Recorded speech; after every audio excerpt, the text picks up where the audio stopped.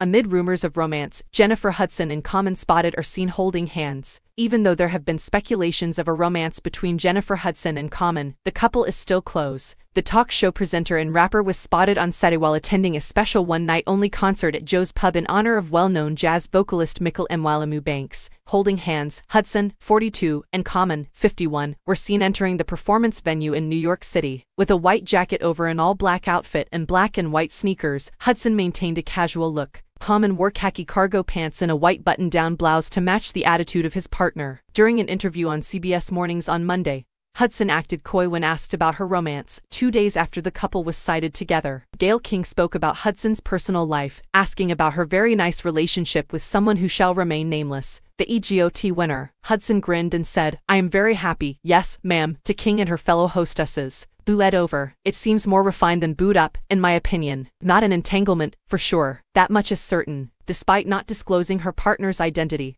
Hudson and Common have generated dating rumors ever since they were first sighted together in July 2022. On the set of the new action thriller Breathe, the two hit it off. In September of last year, Hudson talked about the romance rumors in an interview with ET. She described the conversation to ET by saying, "People create their narratives of it and it's like, okay, you know, how you feel. He performed as my spouse in a movie that we both shot. Between those times, we have to eat."